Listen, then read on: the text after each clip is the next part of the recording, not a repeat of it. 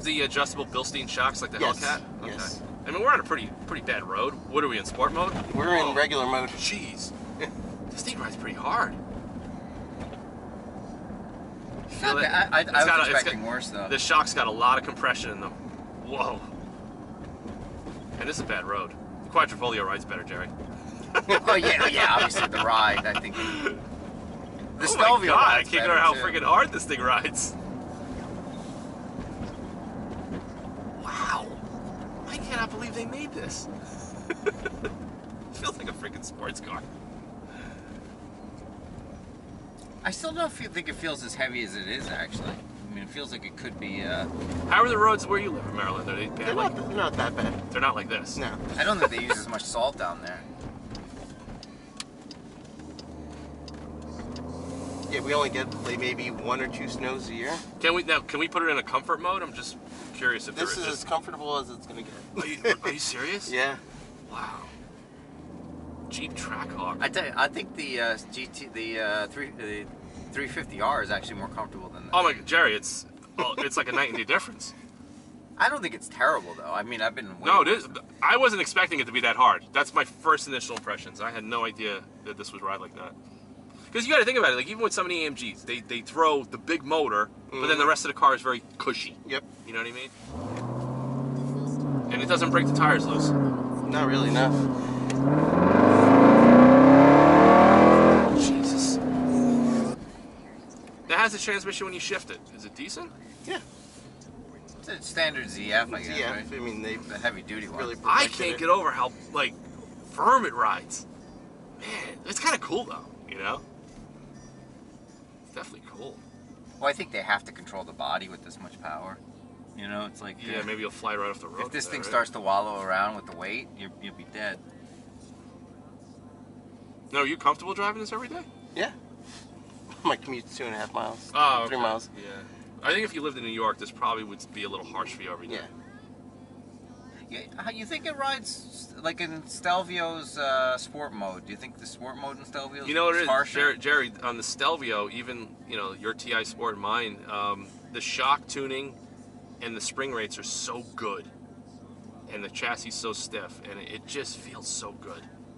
I wanted to lower my Stelvio, and I decided against it. I said it feels so good. Yeah. I honestly like the shock valving and the feel of the Stelvio better than the Quadrifoglio. The Quadrifoglio to me it could be firmer. That's just what I like. I like a firmer ride.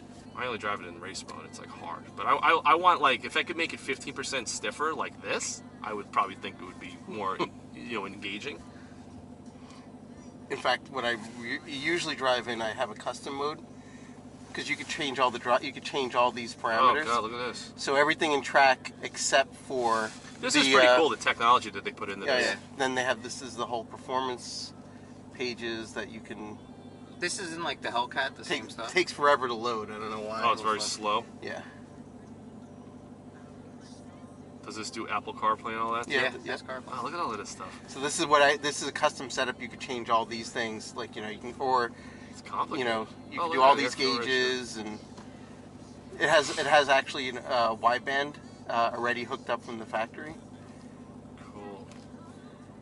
Is my heated seat still on? Yeah, sorry. Let me take that off. That's one thing I do not like is the like having to use the touchscreen for like stiff stuff. Well, BMW like, was like that too. Yeah. You get in a new M5, it's like, oh, how much car. horsepower do you want? How do you want your steering? I'm like, I just want to get in and go. I want to make it very analog and very simple. That's one other thing why I like the Alfa Romeo. You just push the button and you go. I tell you, I drove my brother's M3. What is that? This car, the M345 or whatever. Yeah, it's got good power. I thought it was gonna break the tires loose. Well, the traction control's still on. Yeah. If you want to take that off and then... When the Porsche Cayenne turbos came out way back, I modified a lot of them, and I got quite a few of those to spin the tires loose and scare me. Yeah, what do you think of that Tesla truck? My neighbor got a new Lamborghini Urus. Yeah, it's telling him. Dark blue with orange calipers. It's pretty nice looking. Is it bigger? I like the backfire spits. Now, can you make the steering firmer? That's as firm as the steering is going to get. Yeah, everything is in track except for the stability control. You know what? Jerry James that has the Fiat, His dad had an old SRT, when very first generation. When did that car come out? The first 2006. First generation SRT Jeep. And the one thing I know, the chassis, the chassis was terrible. I had one too. It was terrible, you know. And the plastic over here was like the cheapest thing I've ever when seen. you punched it, the steering was like all over the place.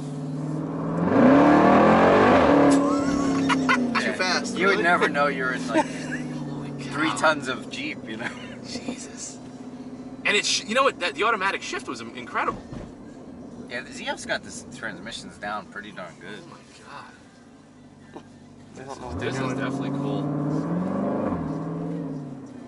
You can feel that little bit of a stall if you're not in the throttle all the way. But I mean, this engine is just such a monster.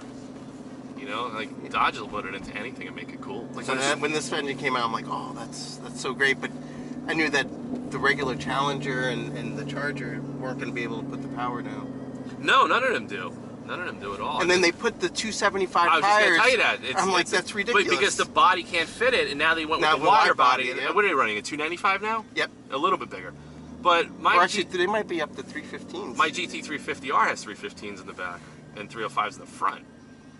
But yeah, that was the one thing that it always suffered, because the Challenger looks so mean, but I don't think you could really get a big tire under there unless you do some serious body mods to it.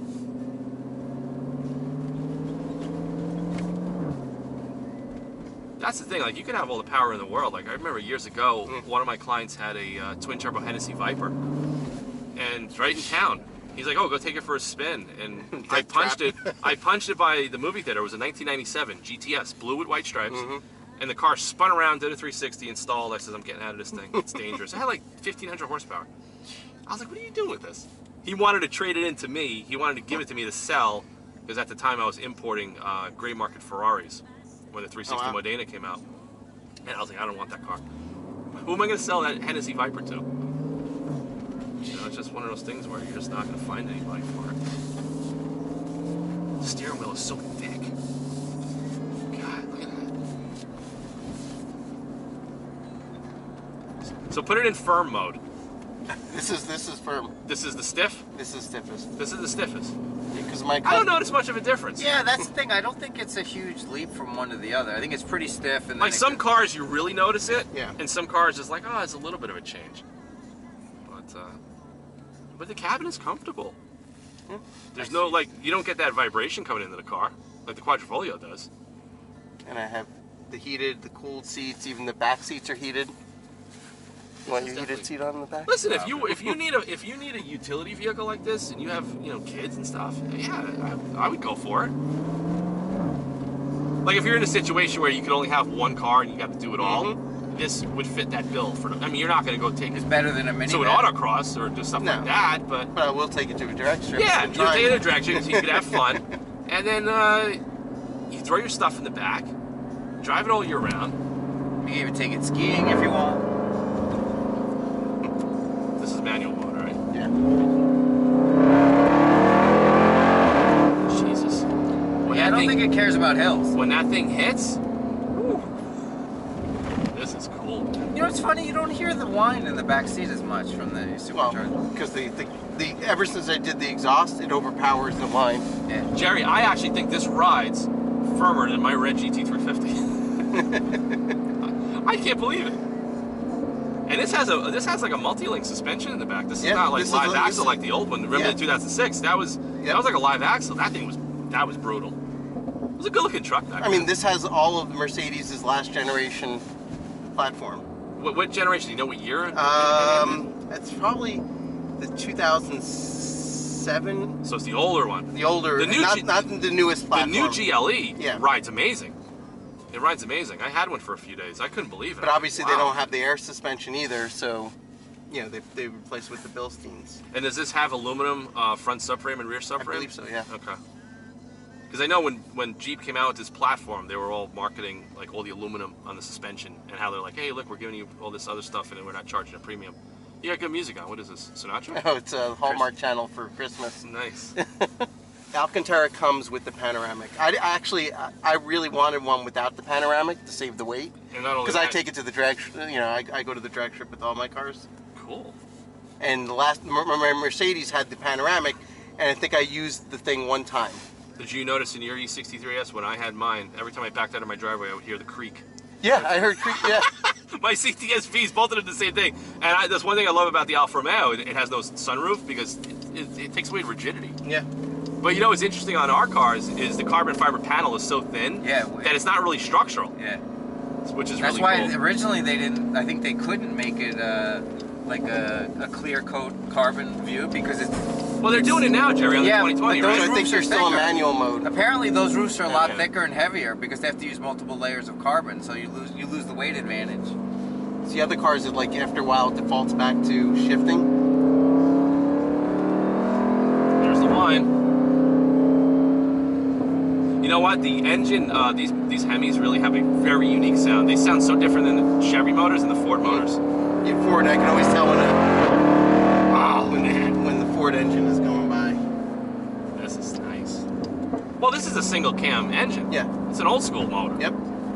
Overhead valve. Well, so is the LT1, LT4s from GM.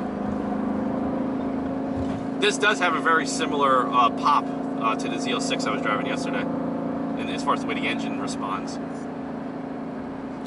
What's that? My GT350R. Yeah, my GT350R just got like an obnoxious sound. I love it with the crossplane. Yeah. Oh, I'm sorry, flat. That's the flat plane, right? Yeah. Oh, Jerry, I just got the owner's kit for it. It came with the engine crank and the plaque and everything. Oh, really? It just showed up today. They shipped that separately? Yeah. It comes from right from Ford in Livonia, Michigan. Yeah, this is cool though. Steering actually has pretty good feedback. I was expecting it to be sloppy for a Jeep. Yeah, I was surprised. It's actually not bad at all. No, I'm actually impressed at how sporty it feels for it doesn't wallow around like you'd expect. No, not at all. That's exactly what I was going to tell you. It doesn't have that body roll. And this is over 5,000 pounds? 50, probably closer to 5,300. Jesus. So this is a good 1,000 pounds heavier than a Stelvio. You know, I was looking at, we used to have a Grand Wagoneer. Yeah, he was telling me. You know what the weight on that is? What was that? 4,500 pounds. Really? I guess because it didn't have a lot of modern stuff. All the safety stuff in it, right? Safety stuff probably adds a few thousand pounds to new cars today. So I was like, this thing is actually 800 pounds heavier? Well, just look at the drivetrain and the suspension. They probably put this, Well, they actually had to get a contract out to an aerospace company to get some of the drivetrain components manufactured because they were breaking the normal ones that the Jeep came with. Yeah, when they were doing the R&D for this. Wow, you really tailgate real quick in this thing. Yeah, you gotta be careful. Wow.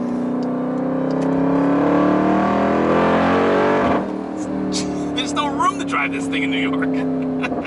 That's the problem with these cars. The only thing, like you said, that the stability's still on. Do you actually feel? When I was punching, I feel a little slippage. You feel a little slip? I didn't feel a lot of it taking over. It seems pretty stable without it.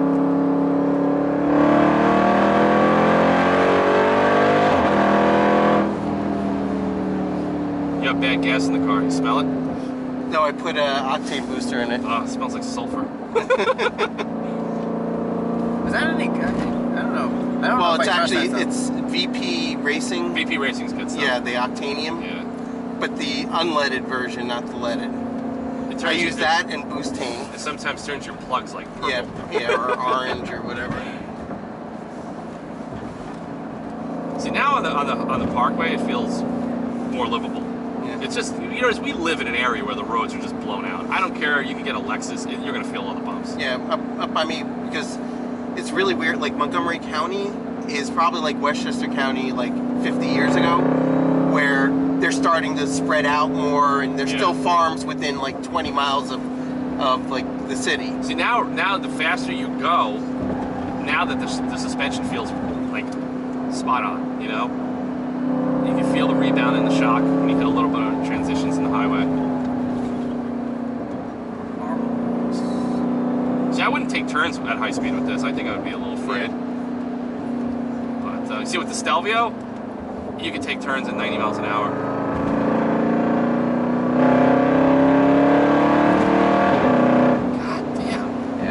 thing is, I think that you stop on the throttle, it puts a smile on your face, and you kind of Well, forget. you know what it is? That's what these things are for. Like, you know, like, it's totally impractical. Yeah. You know that. But it's when I took the things, test drive, I'm like, this thing is like, I was like smiling the whole time. And that's what it is. And that's why I love performance cars. Life's too short to drive a boring car. Thank you. I say that all the time in my videos. Like, seriously, if you're gonna do it now. You know. I have a lot of friends that, you know, they have kids and they went from like a cool sports car to a minivan. I'm like, dude, you're nuts. Well, I'll tell you though, it may be impractical, you know, as a driver, but on paper, it's very practical with the tax incentives. With the yeah. So tell me, put it in the video. Like, tell everybody the tax incentives. I had no idea about this. If an SUV has more than 6,000 pounds gross vehicle weight, you're not subject to the normal SUV limitations, which would be like $18,000 a year. Wow. Plus I think it's altogether. I think it would end up being about 22,000. You're limited to in year one. This you could write off the whole thing as long as you're using it 100% for business purposes. See, and the owner of this is an accountant, so he knows. See, so you find a way to take advantage of that too and maximize it, right? Yeah. Where does that come from? Like agricultural incentives or something? But what's really interesting is all these vehicles, like the X5 at one point was below 6,000 pounds. The ML, all these cars were below it, these SUVs, and then all of a sudden they started adding 7-passenger because it's based on a number of occupants times a certain weight. It's really funny. I feel like I stole someone's car. We got Sinatra on 800 horsepower Jeep. Jesus. Let's go into automatic mode. Just leave it, let it do its own thing. I don't think I could catch up with it. I think there's somebody who said, I was reading that the gauges lag a little bit, so they kind of like they hobble you because you should be shifting a little sooner than you're expecting. I noticed that. I'm trying to catch the RPM, and it seems like there is yeah, a delay. This is lag. LCD. There is a delay in LCDs. Yeah. Can't beat analog. You could set up like custom shift lights too if you want, like at certain RPMs, which is cool. And then I guess you could account for the lag. But you know, there's no drone in the exhaust. Yeah. Look, that was big with me because you know. No, you can't have that. No, it drives me nuts, especially when you're like on highway. Like it doesn't even sound that loud right now when you're just cruising. No, not at all. I mean, when you get on it at full throttle, you hear it crack open. Yeah, but you've never sat back here, Tom. It's actually pretty loud back here. No, I hear most of the sound coming from the back. Yeah. Now my CTSV, when I had all that work done, I heard more whine in the front than I did the noise out the back. Just different design of the car, you know. I used to hear that.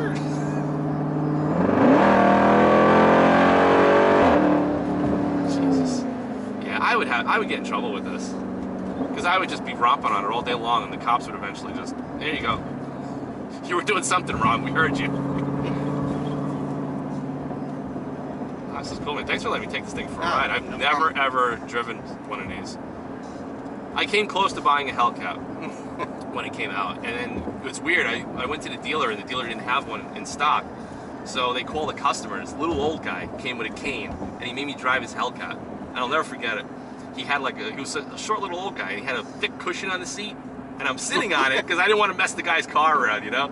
And I'm sitting on it, and I'm doing 90 miles an hour on the Bronx River Parkway, and I felt like I was sitting on the living room sofa, and I'm all high up, and I was like, I don't know if this car's for me.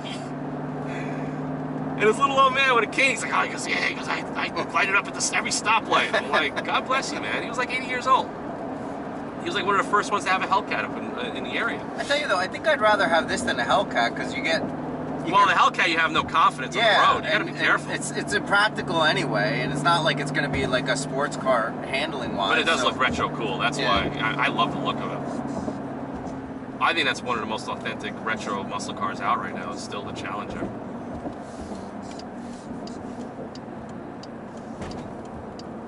And actually, I was just thinking, 2010 or 11 is when they did this platform.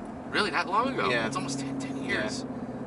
So they were using whatever Mercedes was using at that time. Well, I remember when this platform came out, it was like a huge thing. Like, they finally made the Cherokee really good. Everybody was talking about it, you know, with the aluminum and the new platform. And it's true. It's when I drive behind these, and I can see all the aluminum control arms, and it does look like the old ML. I agree. Wow. When did Mercedes and Chrysler stop that merger, like with sharing stuff? Or I know they broke away from that, but did they have some sort of contractual thing? Because the Challenger is based on an old platform between like the old E-Class platform. E-Class and the 140 chassis and the Chrysler 300. It's like all chopped up into one, and then this is based on like when did they must have had some sort of agreement in place that they can still use or share or platform share cars for X amount of years.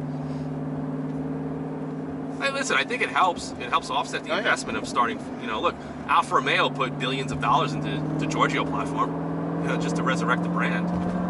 I mean, I don't think a lot of companies are willing to do that today. They want to just do it as quick and cheap as possible. But you see there, looks like they might actually put the Stelvio in a Lancia body. Really? Yeah, which would be actually kind of nice. It's a shame that Lancia just is like, you know, withering away. I just can't get over how But I heard that they were killing the that high performance Alpha, the 600 horsepower. Yeah, now Maserati's gonna Maserati's taking it. Jesus. This thing gets up to like 90 real quick.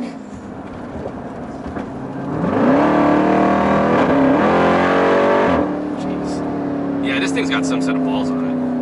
So it's like. It's so funny that as soon as you mash the throttle, everybody gets quiet. Everybody just gets quiet and holds on. Well, you can't even hear, so. It's amazing the G-force from a roll, you know? You really want to try, I wouldn't say do launch control, but because launch control is so finicky. I have it in my car, and it bogs the car down too much on the Shelby. I think you're better off if you go to a stop and then foot brake it to about 1500 RPM. Oh, you can actually foot brake it? See, if you foot brake the Alpha, it throws a check engine Exactly, light. and the same thing with even with the Mercedes, like all the torque limiters used to kill it. See, in the Alfa Romeo, it's got two throttle bodies, and just like in a Ferrari, when it senses you're beating on it, it just doesn't like it, and boom, electronic throttle body fault, and it shuts the car down into limp mode. That's the only problem I hate about Quadrifoglio is you cannot do a burnout. And it drives me nuts. Once you release the brake, you have to like. Yeah, you have to be really quick. You cannot like go. If you're even a little bit on the brake, it doesn't work. So, just to show you, let's see, where's my timer? Let's see, recent, last, or best. We're still filming this, yeah, we're still filming it. So it did a 147 60-foot time. Jeez. Well, yeah, you got the grip. Now, is it 50-50? What's the split on the torque on this when you're in track mode, I think it's 75 rear, 25 front. That's cool.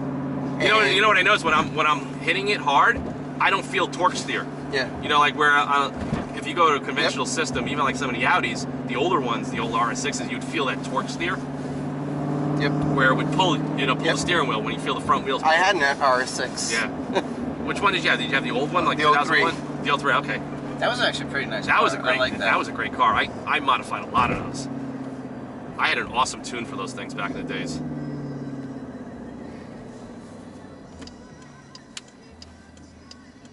Is that a titanium exhaust tip on really? A Town and Country? Oh, it makes it faster. Look, it is. That's wild. Oh my God! Did you hear that? Did he have one of those buzzers in it? Is like the little whistles? Is that competition? People are crazy. It's funny though. Like I cannot pass. Like if I'm in the Quadrifoglio, I can't. Pat gets quiet. I can't pass the WRX without him wanting to race. It's like they Jerry, you know what's funny? WRX is coming after me all the time in my Shelby. I don't know. I don't drive my cars to go race people. I think I've outgrown that by 20 years now. Now, one thing I did with my CTSV, my 2010, I was on a Taconic one day, and a guy had a Gallardo, and he's got his hot blonde next to him, and I'm by myself, and he wants to race me. So I'm doing like 50, 60, and I slowed down, and I downshifted it, and I lit up the tires on the highway, and he was like, oh! And then I smoked him. I blew the doors off that car. And then, of course, he caught up to me and started zigzagging in and out of cars. And in the CTSV, you're not doing that. So I was like, have fun. But it was really cool to see his face in a Gallardo, and I lit up the tires while I was doing 50 on the highway. That thing was a monster. That thing was a monster, too. It really was. That thing was fast. That's one of my favorite Lamborghinis, actually. Gallardos are interesting. I mean, it's basically an R8 and A4 all built into one. Yep. It was funny. You should see if your neighbor has his Urus out and have the TrackHawk next to the Urus. Urus is actually bigger than this. It is. Really? Yeah, it's big. Yeah, it's over 200 Well, yeah, inches, 'cause where the this is like Q8 's pretty 189. big. And it's like 160,000 more to buy one.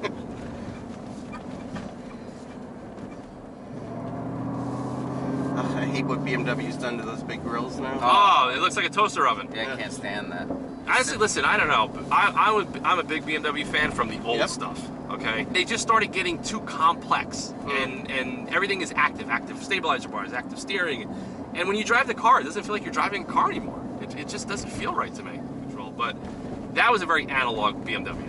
The E60 was a great one because it had that Formula One style V10, and the sound was phenomenal. My buddy still has a manual E60, which is very. But the very SMG feels better because the manual, because that was the E39 manual, the gearing was a little weird. Yeah, they didn't design the car for that. No. But did you know that a lot of the early M3 SMGs are basically identical mechanically, and you can actually convert them back down to a manual? I need a chiropractic adjustment. Do that. Oh my god. Yeah, this road is bad, isn't it? Jesus. I feel like I'm in a track car. Well, it's TrackHawk. Oh my god. This is stiff. Yeah, I'd have to pop Advils on a bad day to drive this. It's cool though. This is definitely a very interesting vehicle. I don't think it's a one-trick pony. I think it does a lot of things well. It's so, dude, my seats are comfortable, good stereo. Yeah, it definitely could be good daily cargo driver, room. no Yeah, problem. just not where we live. I think it would be too rough on us.